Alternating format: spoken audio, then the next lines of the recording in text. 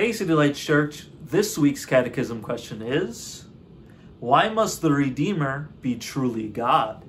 The answer to that question is that because of his divine nature, his obedience and suffering would be perfect and effective, and also that he would be able to bear the righteous anger of God against sin and yet overcome death. Acts 2:24 says, God raised him up, loosening the pangs of death, because it was not possible for him to be held by it. Encouragement this week comes from knowing that Jesus was both truly human from last week's catechism question and truly God. Now, because Jesus was truly God and his obedience was perfect, death could not hold him.